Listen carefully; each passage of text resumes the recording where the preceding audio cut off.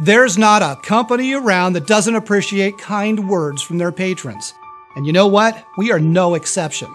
In fact, sometimes we're lucky enough to receive the kind of testimonial that really helps convey a little about our values and perhaps a lot about our dedication.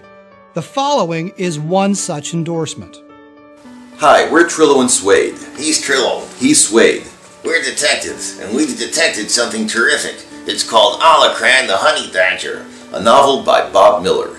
During a recent interview, Miller was asked his opinion of the status quo. He answered with this quote from President Andrew Jackson in 1809.